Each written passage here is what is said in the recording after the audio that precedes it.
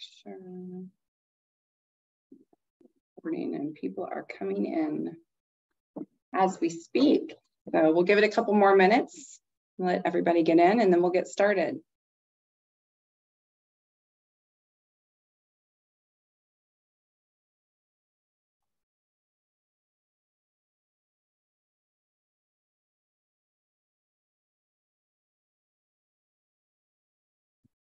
Okay, I know we've got a full hour, so I want to make sure that we get started on time. So welcome everybody to the Right of Boom Blueprint. We're here with our expert, Chris Garrett, and I'll introduce him in a minute because he's really cool and I want to make sure I give his full bio. But I am super excited for us to learn about the critical steps that you're going to need to take immediately after a cyber attack, and the difference of what that means to either, making a business ending event or a business survival. So I'm your moderator, Tanya Gentry. I'm the Chief Sales Officer of Big Red Media MSP Success. I know most people are used to seeing Jeff Johnson doing this, but he's taking a very long and needed vacation. So when we get started here, a couple housekeeping items. So first, this will be recorded. So anyone that's on here right now, you will get the recording of this. If you have to jump off for any reason, know that that's coming to you. You'll get it by tomorrow. If you have a question, please put it in the Q&A. I'll make sure that Chris answers those at the end, and we'll make sure that we answer everything that you guys have and get those out to you. And then last but not least, at the very end of this webinar, I am going to put a link in the chat for a very quick one-answer survey. And it's just so you can get one of these super cool Datto MSP Success or like the super MSP logo on here it's a Yeti. So if you'll fill out this quick survey for us at the end, we'll make sure that this gets sent out to you. So I am very excited to bring on our expert speaker. He's a retired first lieutenant with the U.S. Air Force. And I'm going to read this because, again, I don't want to miss any of it. Chris joined Datto through the 2022 acquisition of InfoSight, a detection and response technology company. As the co-founder of InfoSight, he led the company from its inception as chief executive and head of product. For a decade or more, he was in the military service. He draws on both leadership and deep technical experience, serving as a cryptographic systems maintainer, a cyber warfare officer, and a pilot. Impressive. In his first assignment, Chris was assigned to the U.S. Air Force Elite Defense Counter Cyber DCC practice. In his role, he led a team of 28 operators tasked with finding, tracking, and neutralizing state-sponsored threats on the U.S. Air Force's 2,800,000 node enterprise network. He also has his BS in electrical and computer engineering from Oregon State University. So welcome, Chris. Thank you for doing this. And I'm going to turn it over to you. Cool. Thank you. Thank you, Tanya. Yeah, the bio's a mouthful, but I tried to summarize it. Basically ran the incident response and threat hunting team for the Air Force for a while, and then started InfoSight, and we joined Datto. Datto joined Kaseya, and we relaunched our product under the Datto EDR brand here last year. So we'll be going through a little bit. We won't really talk too much product. We're going to talk a lot about the incident response process, what to do after that boom moment. And actually added some stuff in here about what is right of boom. There's a conference called Right of Boom. We call the boom moment when you're attacked. So we'll talk about the timeline. We'll talk about the incident response process, as well as follow along with the process set out by NIST on how to do that. So everything from what do we do before that boom moment, before we're attacked, to identifying, what just happened when someone attacks us, containment, eradication, recovery, and what do we do after that? So that whole thing creates a loop. So what do we mean by boom? Whenever we talk about cyber attacks, a lot of folks kind of think in terms of a timeline that is extremely fast, seconds, milliseconds, something that's too fast for the human mind to even follow. This isn't actually true. The boom moment kind of is. If there's an exploit, if there's some kind of vulnerability where we're being attacked, an attacker can just execute that, throw a few packets our way, and exploit that vulnerability to get their malware to run on that system. Our prevention mechanisms, our firewalls, our controls that we put in place are the only things that can stop that moment from happening, really. So everything that we're doing to prevent people from getting in our networks and preventing that boom moment where they actually get execution inside our network with whatever they're trying to run, we're trying to do that using our technology, using the controls that we put in place. What happens after that boom moment is usually more human-centric. It's more in depth. What do we do when we have someone in our network with privileges that's running around looking for either data to steal or looking for the domain controller so they can push ransomware and lock everything up so that we have to pay them? That time frame, that post-compromise, post-boom stuff actually takes a little bit of time to move around to even figure out what systems they have compromised. If they're compromising lots of systems, did they compromise a flower shop with one employee, or did they compromise a major auto dealer that can pay me hundreds of Bitcoins? They don't know that when they first compromise the system generally, unless they're highly targeted. And so there's a lot of things that happen to the right of that boom moment. And those provide opportunities for us to either detect them and stop them and respond to them and discover that incident so that we can actually recover. And so the hope is that we can discover those incidents in enough time to stop them from reaching their objectives. And their objectives might be stealing the data that they want, or it could be ransoming our whole organization. We want to stop them before that.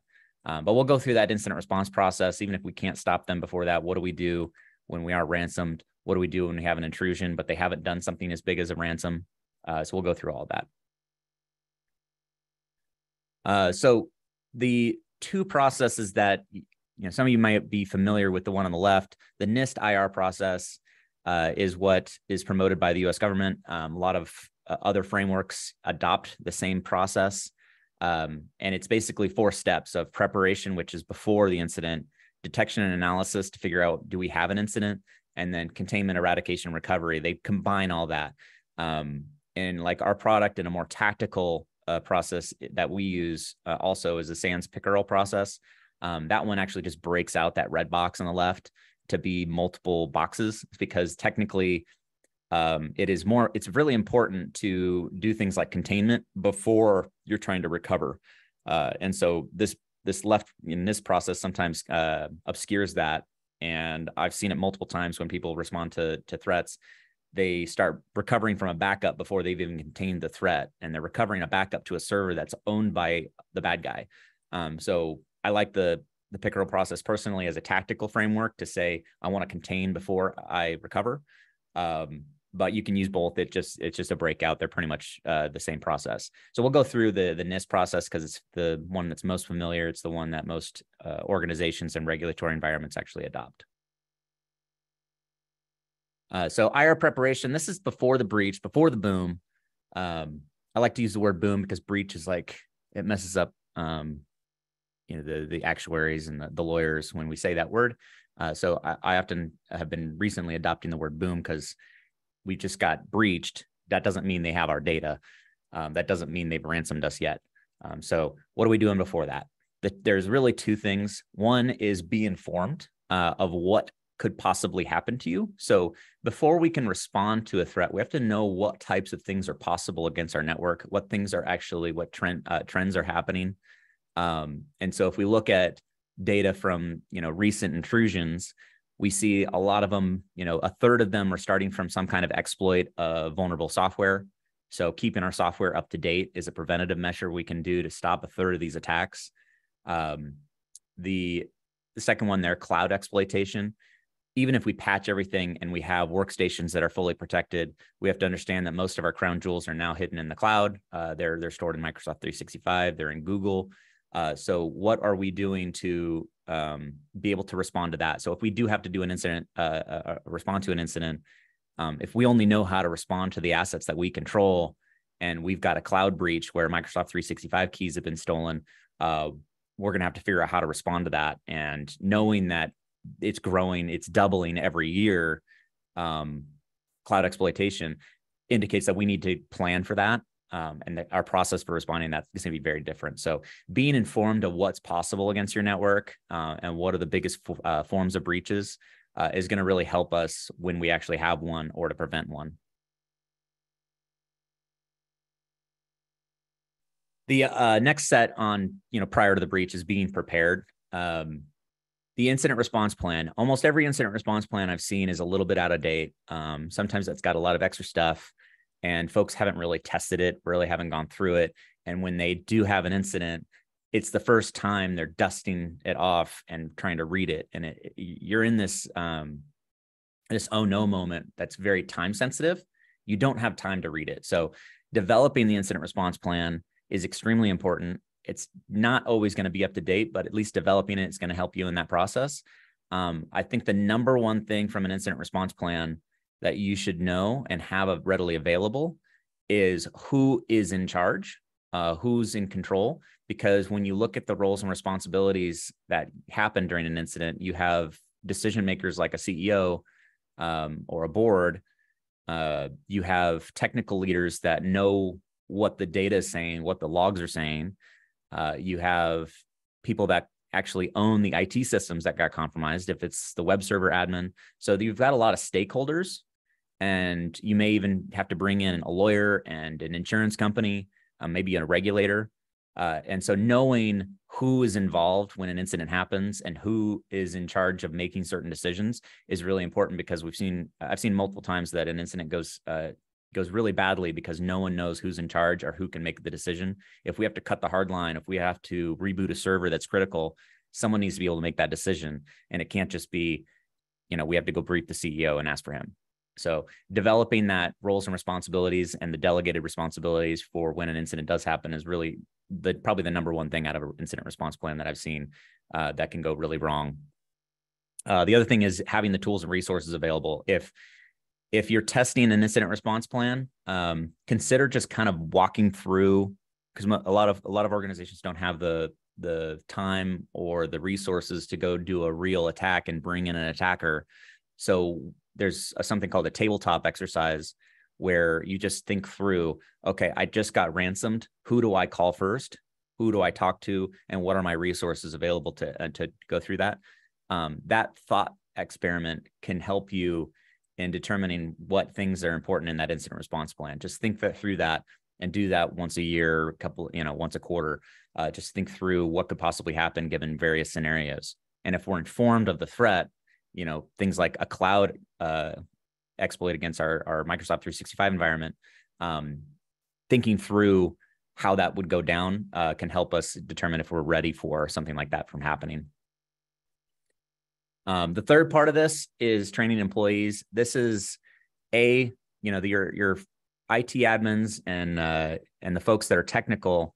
They're gonna probably be a little bit leg up, but they still need to understand how to report these things if they see something weird. Your employees that are on the ground, like your accountants and your salespeople and everybody else, those folks don't have the technical expertise, but they still need to be able to understand what type of threat could possibly be happening. A lot of breaches are reported by a user complaining about something. Usually it's like, hey, my system's slow or it crashed. An exploit could have been thrown against it. So just having a little bit of training on the employee side can really help you, especially prevent the breaches if they're doing things right, or even if you have one, being able to report it early so you can respond to it before they actually ransom the organization.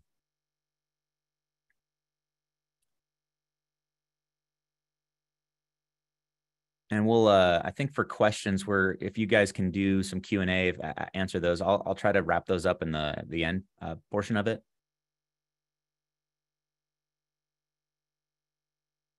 But feel free to load those up, and we definitely have time at the end there.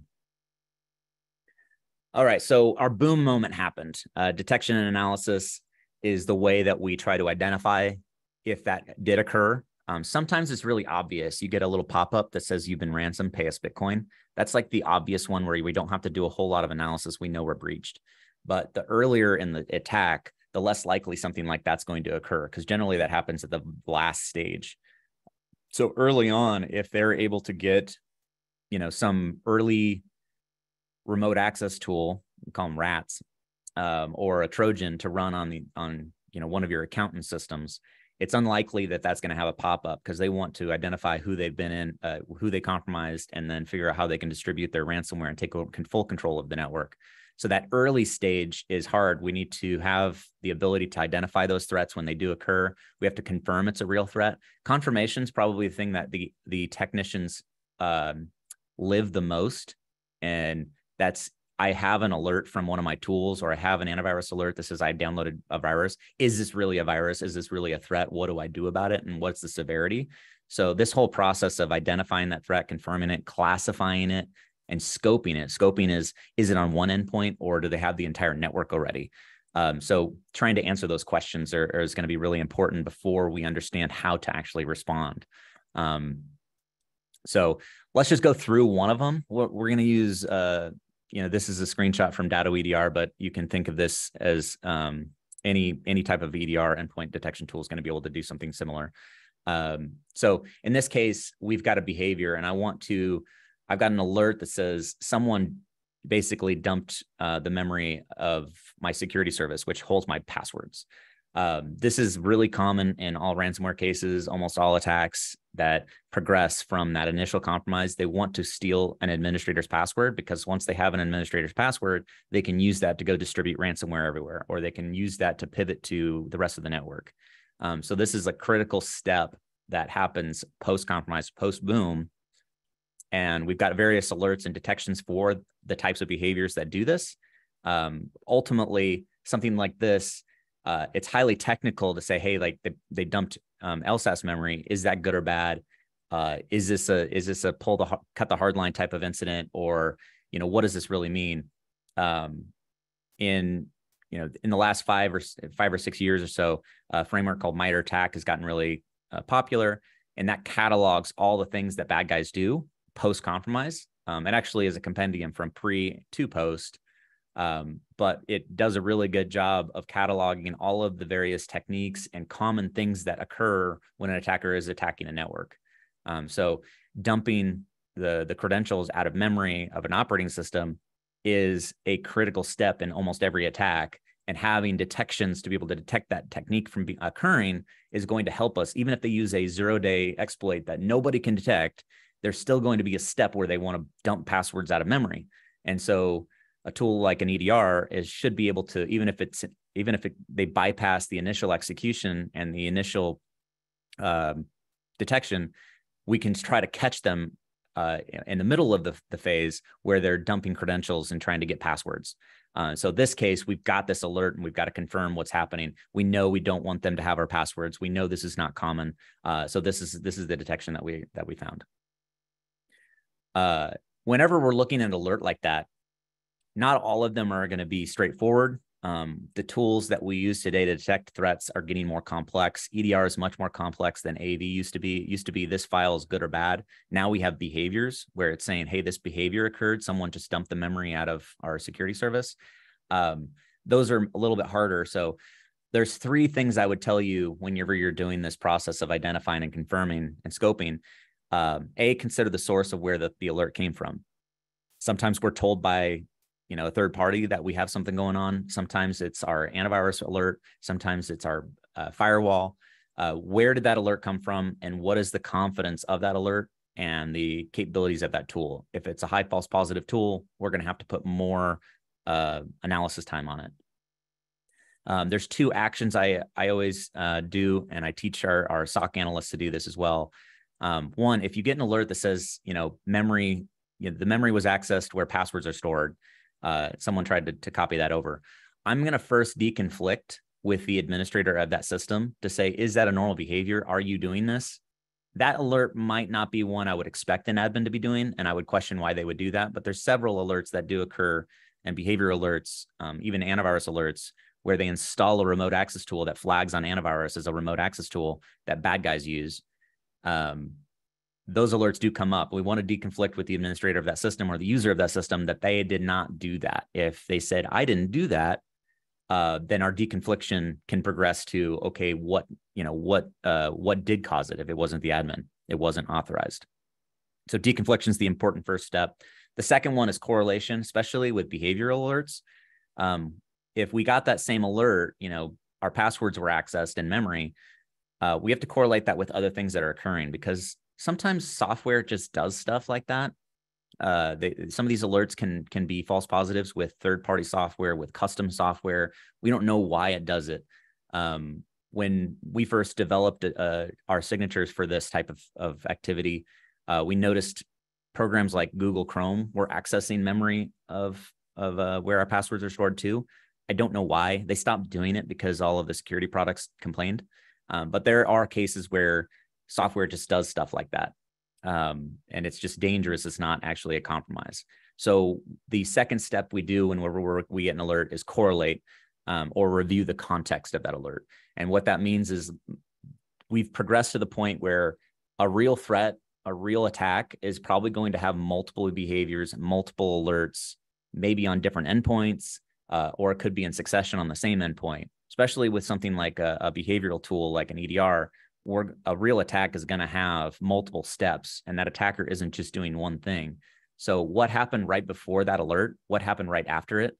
Oftentimes there's logs that we can look at that we wouldn't necessarily want to alert to independently, but they would be very useful for us if, for instance, if they dumped the passwords for the admins out of memory, and then the second thing we see is in the logs is they logged in with one of those passwords. That's a real good indication that it's not software doing it. It's really a bad guy. So correlation is important to figure out what happened right before or right after it to confirm that we indeed have a bad event. So how does correlation work? So like in our product, we implemented a correlation feature that basically takes a lot of these low category, low severity actions that could occur. One thing that happens really early in an attack is the bad guys will go and question the system. What system did I compromise? What is the username? What antivirus are they running? What's a unique identifier? And what are the names of all the admins on the entire network? Almost every attack will ask these questions because they are questions that need to be asked. Individually, I wouldn't pay any mind to it. If someone enumerates all the domain admins, that could have been just one of my admins that did that. If they're doing a bunch of these things all at once in a very, very short amount of time, it's unlikely to be my admin because they probably know the answers to some of these questions. They don't need to ask them all. So when we see these scripts happening, we often, if we correlate them all together and say, hey, multiple of these discovery commands happened all at once, we can promote these low severity, low confidence, mostly ignorable alerts to be a high severity, high confidence alert that we should do something about before they take over the system and realize the value that they have. So again, sometimes alerts, especially with behavioral and EDR and user behavior analytics systems, the types of alerts that come off of them realize that there's a bunch of low confidence alerts that they can produce. They should be labeled low confidence.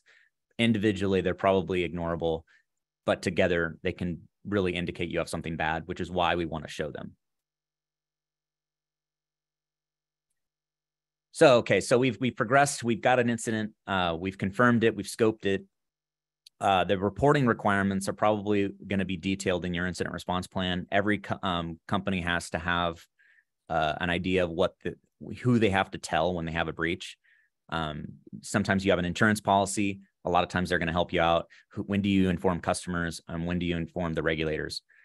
So I only have one slide on this, and I'm going to progress more into the technical aspects. But if your insurance provider if you have a cybersecurity insurance policy, the reason why you go to them first is because they'll often pay for the response, and they actually have experts they can bring in.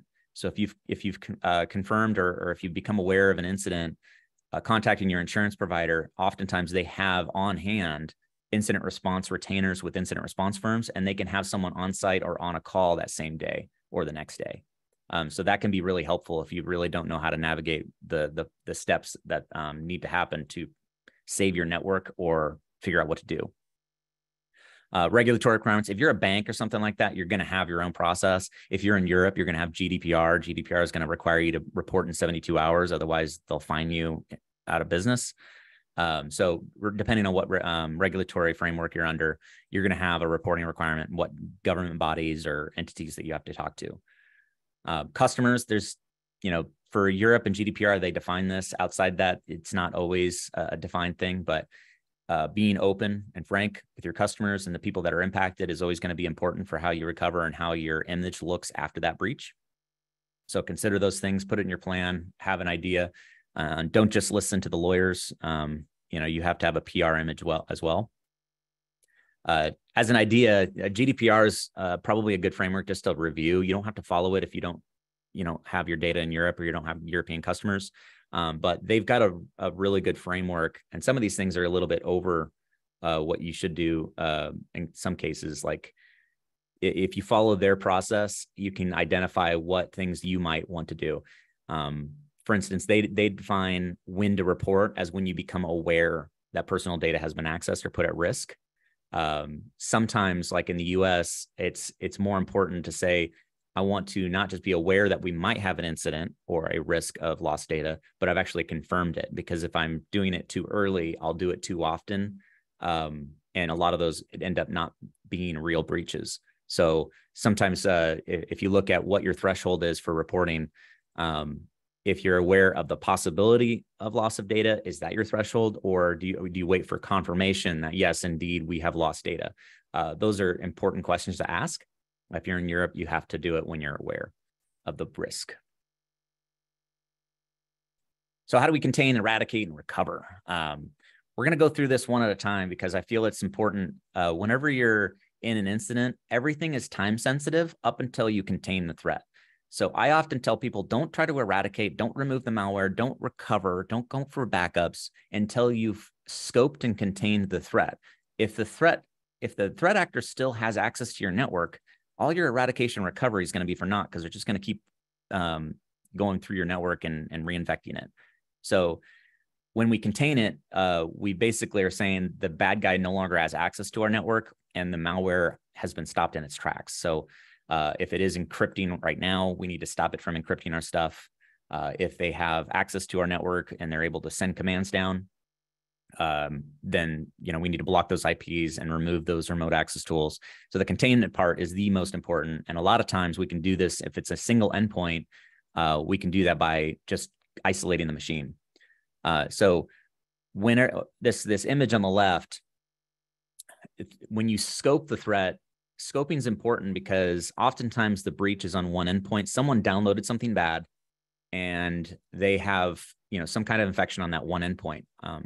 Oftentimes, the bad guy calls this their beachhead. It's the first system they get access to inside the firewall, and they're going to use that to move around. They're going to steal an admin's credentials. They're going to move around. They want to get to the domain controller so they can push access and their malware to every server and workstation in the network all at once. That's the easiest way for them to move around. So if you catch them early enough, they're on one endpoint on that beachhead, and the action you do to contain that is usually just isolate that system. If you've got a piece of malware running, killing that malware and quarantining it, usually your antivirus will try to do that. If it allows it, then we still have to do that. If they've stolen credentials, we have to not only isolate the machine, but we also have to disable the accounts they stole because they've got some passwords. But it's going to be much easier if we catch them on that one endpoint. If we've scoped this breach that it's moved around to different servers, it's on multiple workstations, it's on the domain controller, we have a much bigger problem. Blocking IPs is still going to be important, but we need to be able to purge them through the entire network, or at least cut off their access so they're not able to move around anymore or send any more commands down. So that I draw a line in the sand. Responding and containing on one endpoint is a completely different process than I've lost my entire network and they've got a domain admin or they've got my domain controller. That requires a really concerted effort. And I would almost always bring in a third-party expert if you've got more than one system involved or a domain admin has been lost to this bad guy. If you've got a situation where your domain admin was part of the compromise, the password's been compromised, or the domain controller's been compromised, bring in a serious expert that's done that a bunch of times, because they're going to know a lot better on how to actually do that. Do your best to isolate the machines, but you still have to have access to these networks, and isolating the domain controller might cut you off from that. So when that eradication comes up, if you've contained the threat where the bad guy doesn't have access anymore, and I talk a little bit about this, the scoping is the most important aspect of this. Removing the threat from the beachhead once you've contained the beachhead Easiest way to do that. You can remove any malware. You can just nuke that whole box, and they should be purged from that network. So that early limited lateral movement, maybe they only have one system, you just wipe as you go, reset any accounts that got compromised, and you should be fine. That total domain takeover,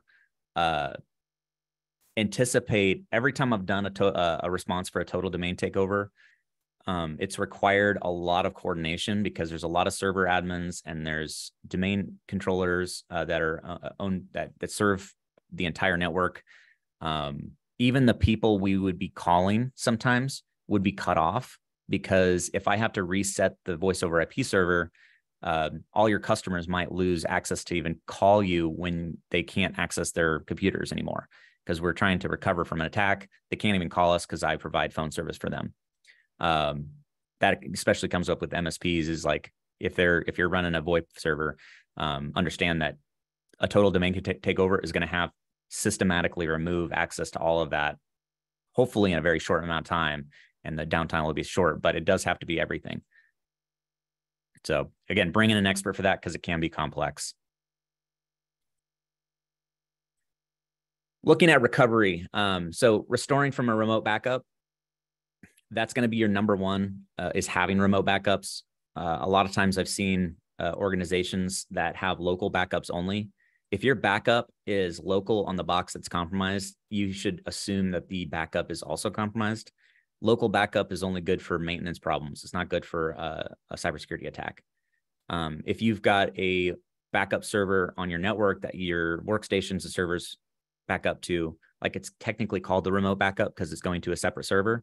But if that server that's doing the backup is also on the same domain that gets compromised, you should consider that lost as well. A lot of times, even if it's not lost and encrypted, they can infect those backups, so that when you restore the backup, they are the only backups available are ones that are compromised. So local backups are good for maintenance, not for cybersecurity attacks. Remote backups are really important for this. So if you have the ability to add that, get backup in the cloud, Datto has, often said that's the first dollar in security. That's one of the things they've said for years, is because regardless of how you respond to these attacks or how you prevent them, being able to restore is going to be essential, because there's no 100% guarantee you can stop every attack. The second one, don't tamper with evidence. This is going to be something that it's sometimes difficult to do, is to not tamper with things. But if you've got to contain a system, you're going to make some changes to it. What I would say here is, if the insurance company is going to require an investigation to figure out what happened, or if you want to understand how this attack even occurred, if you want to understand how to prevent it in the future, you're going to need to recover all of the logs and the evidence of that attack from all the systems that were impacted. So if you just wipe and reload the system without gathering the evidence, like the logs, you're never going to be able to answer those questions. And if your third party requires you to investigate, they're not going to be able to investigate either. If the attacker was local, like maybe an employee, an insider threat, or in the US, or in a major country, or Europe or something, a lot of times they can go and prosecute the attacker. And they can't do that if the evidence has been tampered with, or it's been deleted, or it's, you don't know where it's been. So don't tamper with evidence is something that a forensics expert or an investigator might tell you to do. Do your best to contain. Don't worry about that if you're trying to contain, but don't wipe and reload everything if you're wanting to answer those questions, because that evidence is essential to answer those. Continue to monitor. If you've contained and you've responded, understand that there's sometimes actors are very persistent and they can come back 3 months later. Oftentimes that's not because you didn't identify the entry vector. Sometimes it's because they attacked the organization, they realized they were being removed, and they put a little backup remote access tool that will beacon out. It's like a second one that beacons out, a month later, just to give them access again. So continuing to monitor after you have a breach is important, to have a little more scrutiny on the network that was compromised, because oftentimes they'll come back a few days later, they'll come back a week later. If it's a nation state, they do longer, but generally the financial guys, they have a short time period. So just continue to monitor after you think you've contained the threat. so that you can identify if there's ever any secondary access that they enable later.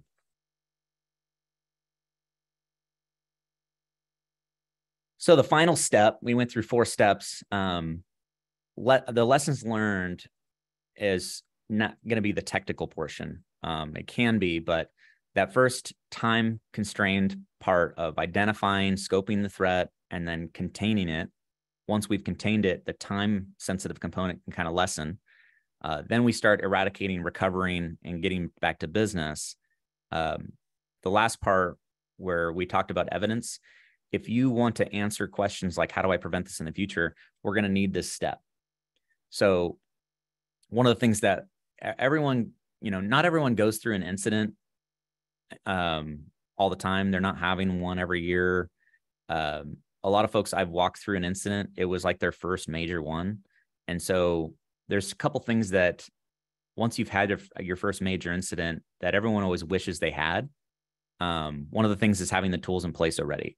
So the number of times we've had to deploy an EDR or deploy some kind of tool that enables incident response on a network that didn't have it, I think it's like a majority of cases for third-party incident responders. They have to go deploy new tools because the network doesn't have the tools to respond, doesn't have the tools to have the visibility of what the bad guy's doing.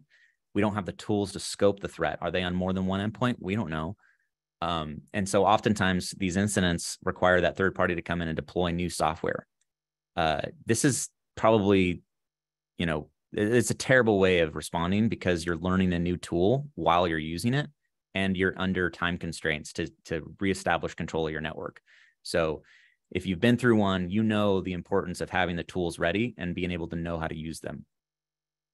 Establishing chain of command, we talked about that in the pre-stage, where we talked about the incident response plan, having a leader or a chain of command or an incident commander. Some people use that term.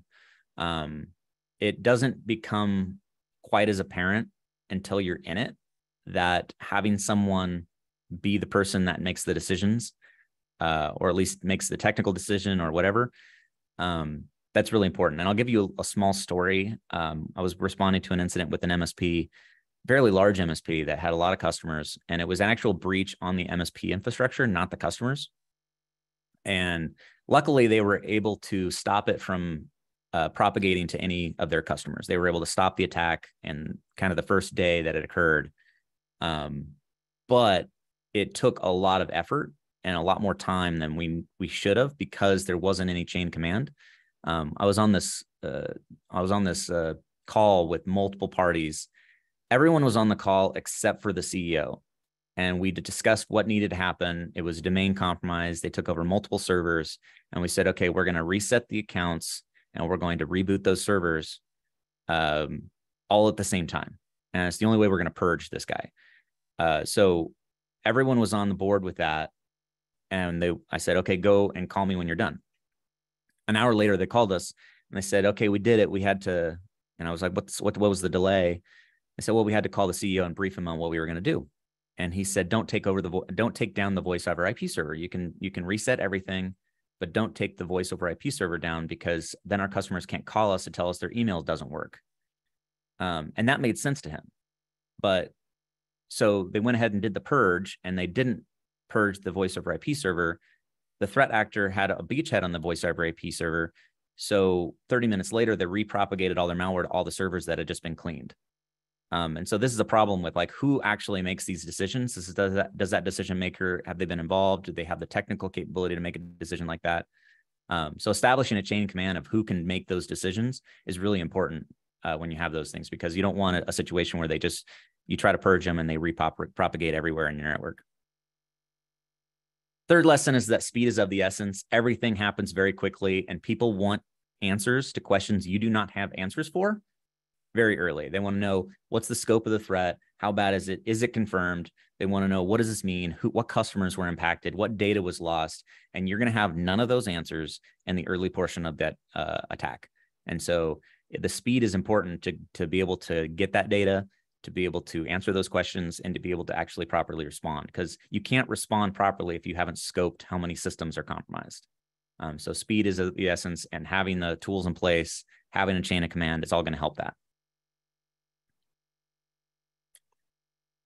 So that's the end of my presentation. I've got plenty of stories, and I'll get to some questions as well. So I really want to know what questions you have.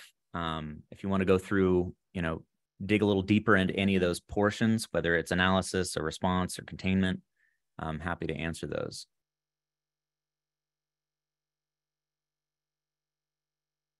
Yes, we've got some questions on here. Coleman Groves asked, do you consider BEC as a subset of phishing? Yeah, business email compromise. So BEC, business email compromise, really big. Phishing, that's a good question, because a business email compromise is typically when like the CEO's email account is compromised. Like, say they were able to log into the CEO's email in Microsoft 365. They're able to send an email to the accountant that says, you need to send a $100,000 check to this Chinese bank. And you can't, I'm phishing, so I'm not going to be able to take a phone call. That's a form of business email compromise. Usually it means that the email system itself is compromised, or they're spoofing someone. Phishing is generally when I'm trying to get a user to do something for me. Generally, it's like I'm sending malware, or I'm sending a link for that user to click so that I can gain access to that endpoint. So in practice, I've used phishing to describe the act of compromising an endpoint, whereas business email compromise is spoofing of email, which can often doesn't have to include an endpoint compromise. But I think they can be intertwined. They can there's several attacks of business email compromise that included both, or could be categorized as both. So it's possible that I'd say, business email compromise can be a subset of phishing in some cases. But often, if it's just the CEO wrote down his password on his laptop, and someone picked it up, logged into his email, and sent an email, I don't think that would be categorized as phishing by most organizations. Awesome. Go ahead. Go ahead. No, you want me to go? I'll do it. Are there any tools for tracking the decisions results of the tabletop exercise? Oh, that's a good question. I don't actually know. I've never used a tool for a tabletop exercise. A lot of times, so one thing, the thing that the types of organizations that do these and conduct them are often incident response organizations that have been through a bunch of them. And so especially larger businesses will have an IR retainer, like they'll pre-purchase 20 hours. So generally large organizations do this. Smaller organizations generally don't have an IR retainer expecting to have an incident. So what ends up happening is, if you don't have an incident and you've bought 20 hours, the incident response firm will allow you to utilize those hours at the end of the year to do things like tabletop exercises. So most of them that I've been involved with have been the incident response company just coming in and doing a tabletop exercise, and they've never used a tool. That would be cool if there was one, but I've never seen it. Would you isolate by unplugging the internet? That's the cut the hard line question. So most incident responders will tell you never to do this. And honestly, I would probably say the same thing, because oftentimes you're doing more damage to yourself than the attacker did. If you have zero visibility and you don't know what's going on, and you have something really, really valuable, maybe that's the answer. But for one, most of our security tools and the tools I'm going to use to investigate the threat connect to the cloud. So for instance, our isolation and EDR still allows us to access the endpoint with the EDR. So I can isolate the system so that the only thing that can communicate with it is the EDR. And then I log into that system, or I continue to gather data from that system to try to understand it and try to contain that threat. Because I need to, if I isolate first, I still want to investigate to say, hey, did they move off? Did they get the admin token? Do they have a domain admin, or do they have local admin? Those are questions I would generally ask after I've contained or I've isolated. So having internet connection to those systems is going to be important for me to access all those systems and ask those questions. So I generally would say no to cut the hard line, cut off the internet completely, unless you just don't have the tools and you can't answer those questions anyway. Perfect. Okay, next question. Excellent coverage. Well presented. Thank you. So Ken just wanted to tell you that. Let's see. What are the best tools to monitor a system for intrusion?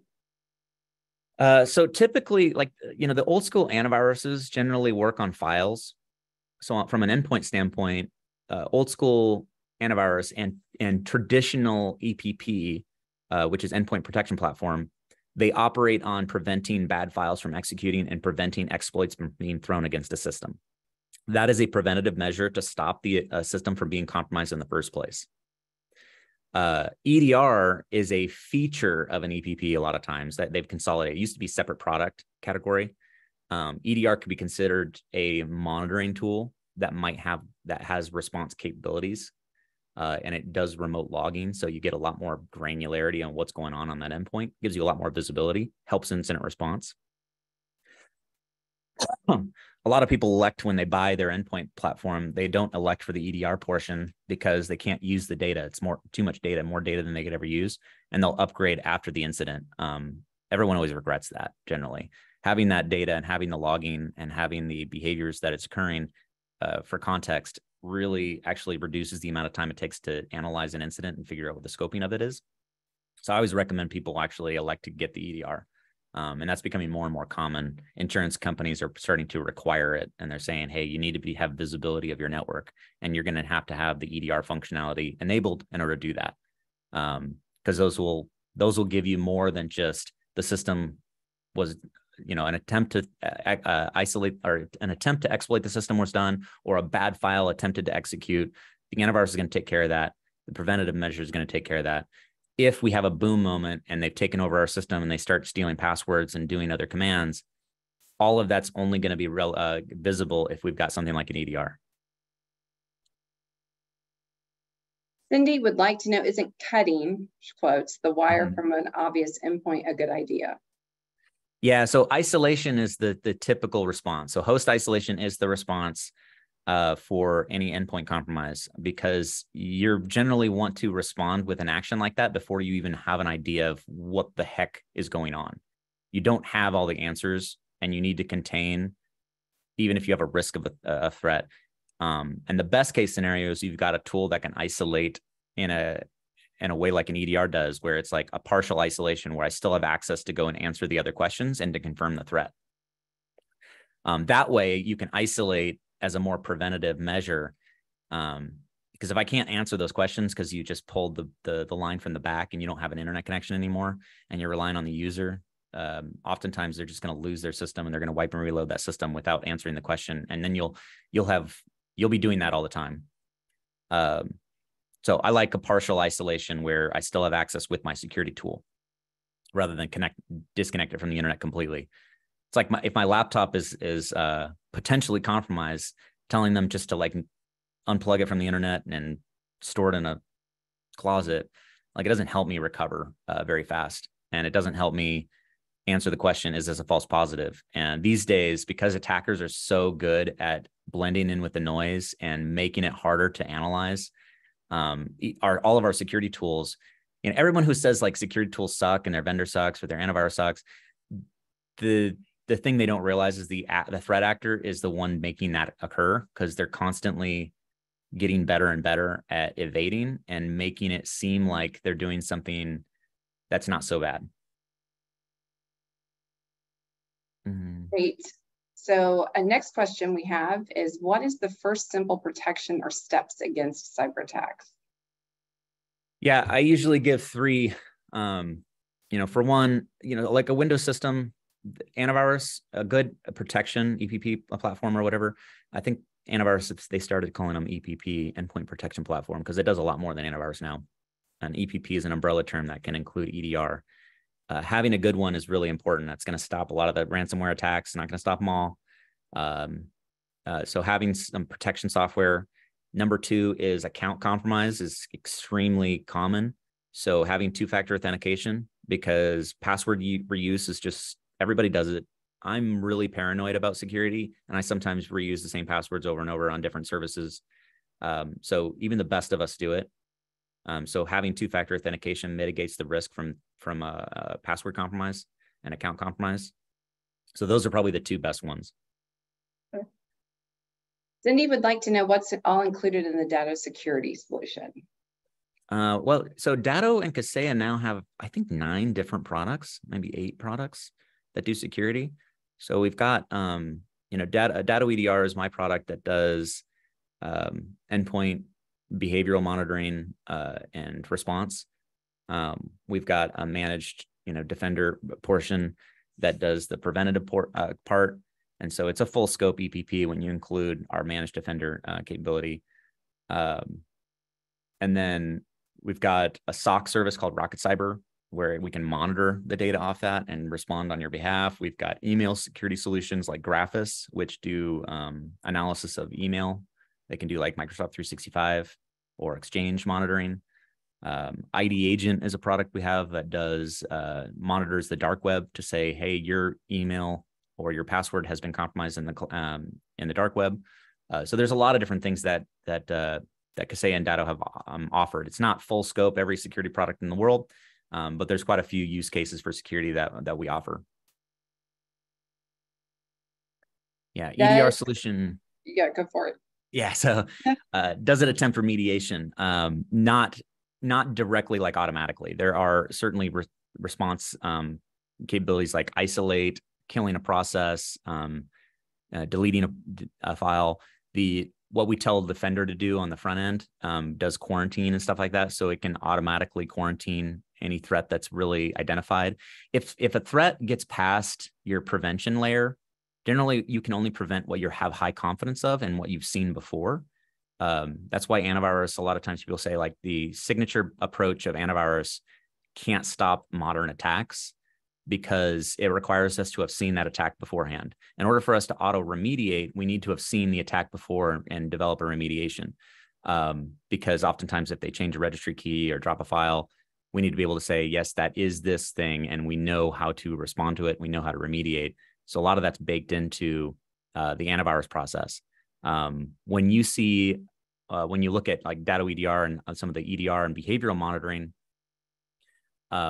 we can't always define a full auto remediate, auto respond, because those behaviors are not vulnerabilities. A vulnerability is something you never want exploited. A behavior is often just monitoring the use of a tool. And individually, let's take, for instance, encryption. So we have an auto remediation, auto kill for our ransomware detection. And with ransomware, the action we are monitoring is the encrypting of files or the changing of files or the renaming of files. There's different ways ransomware works. They try to evade detection by using different ones. But ultimately, the action that is occurring is my file is being encrypted. I have to allow file encryption because you do this on your own. Users do this. Users will encrypt files. Your system will encrypt files when it's communicating with your bank. And so the act of encryption is an authorized behavior. What I'm trying to detect is the misuse of that behavior. And generally, I have to wait for a few files to be encrypted. And especially in the case of our stuff, our auto respond to ransomware, there's a couple hundred milliseconds where we're saying, hey, you're encrypting too much, too fast, and we have identified you as a ransomware. You're encrypting user files in the user folders. So that file system monitoring is monitoring for the misuse of an authorized behavior. And then we execute an auto respond, auto isolate. And so a lot of cases, behavioral tools have that issue of how to respond to a behavior that's authorized. It's just being misused. And if it is being misused, we do have to go back and sometimes deconflict that the administrator is not the one doing it. So that'll become more and more present as EDRs, like especially as they get more confident of the correlated behaviors. You're going to see more EDRs adopt more of those. Otherwise, most of the auto response stuff is going to be in the prevention module. Great. Any other questions that somebody wants to throw in the Q&A? And we've got some time. Oh, perfect. Is this a hardware and software solution? Software. Almost everything we do is software. Like Datto networking has these network devices that are physical, but almost everything I deal with, especially software, all the security solutions are software based. Whenever you compare like a Datto EDR compared to others, So my company InfoSight was developed in 2014 when most of the EDRs were first getting adopted. So like CrowdStrike started in 2013, SentinelOne started around the same time. We all started at the same time. There are about 28 different companies. Not all of them made it. We went down market. We were smaller, but we still had really good efficacy. And so whenever I'm asked this question, like, are we as good as a Sophos XDR? Are we as good as a SentinelOne? My answer is usually we're very comparable. We all now follow, we're now like 9 years into the EDR market being around. We all follow the same framework, MITRE ATT&CK. We all try to get coverage of the important behaviors that MITRE ATT&CK defines. The response options that most folks use are isolation, quarantine of files, killing processes, things like that. We have those features. So a lot of the core functionality of all EDRs is going to be in ours. We have some really cool stuff that's beyond them. Our memory analysis is far and away ahead of CrowdStrike, SentinelOne, Sophos, all of those. So we're a little bit better on in-memory fileless attacks, or maybe a little worse elsewhere, but I'd say it's very comparable. The thing that Datto EDR wins on is not necessarily being better than everybody. It's the fact that we, and that this is the reason Datto bought us and didn't just white label a top solution, that's like top market solution, was because they wanted it to integrate with all their other stuff. So if you ask a Kaseya rep, like, how do you compare? They're going to tell you that if you are a Kaseya or Datto customer, our product's going to integrate with more of them. We have a native integration with our Rocket Cyber monitoring team. We've got native integrations with our Autotask and BMS system. So if you're users of those platforms, we have native integration because we own both sides of it. And we're going to be a little bit cheaper than SentinelOne. So, I've got the large task of trying to maintain being better than them and being cheaper. Right now, I think we're okay, but, understand that, there's other benefits to a Kaseya data platform than just having the best thing possible. Perfect. Well, I just sent in the chat, because we are coming up on the end here, the survey for this.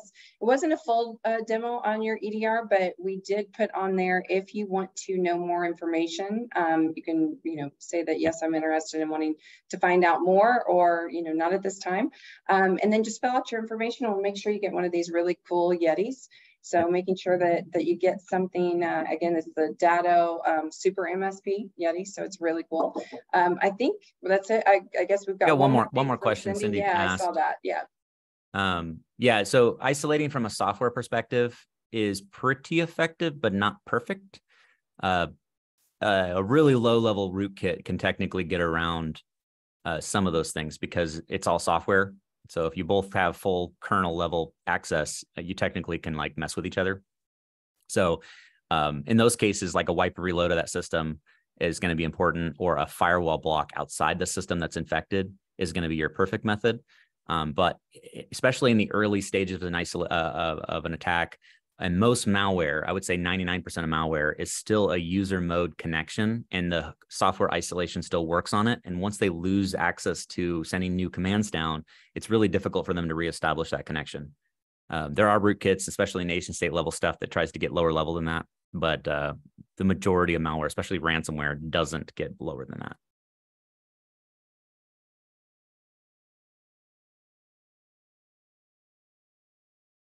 Awesome. Anybody else? We've got a couple more minutes. I did, again, send that demo link in there, but we want to get any question that you guys have while we've got some time. We've got about 60 more seconds of Chris's time here. So yeah, I'd say, I didn't do a full demo here. A lot of my webinars I like to keep a little bit higher level. But if you want a demo of the actual product, our specialists are able to do that. And they're pretty quick. Our trials are really quick to get to see the value and see the product.